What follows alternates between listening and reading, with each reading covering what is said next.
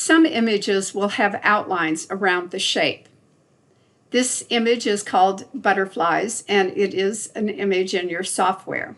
Select the design and click on Auto Digitize. Let's first identify these two black color chips. Click on one, click and hold on Locate, and these are the black outlines around the butterfly.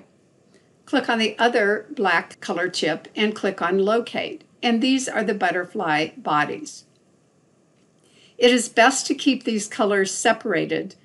That way the body can be processed with a fill stitch and the outlines can be processed as details.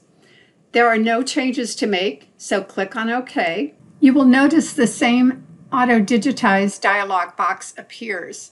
You can see that the gray or black is processed as a fill and the outline is processed as a detail.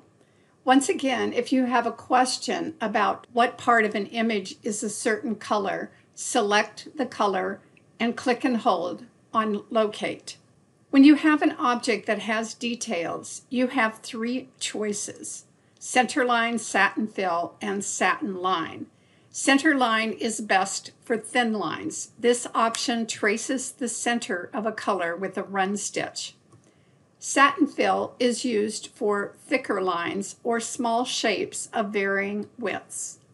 Satin line is best for thicker lines of constant width. This software will apply satin fill if the width of the shape varies. Let's choose centerline for this image. The white background, again, is automatically omitted. Click OK, and stitches are added to the design. Once again, you can edit this design in any way you wish.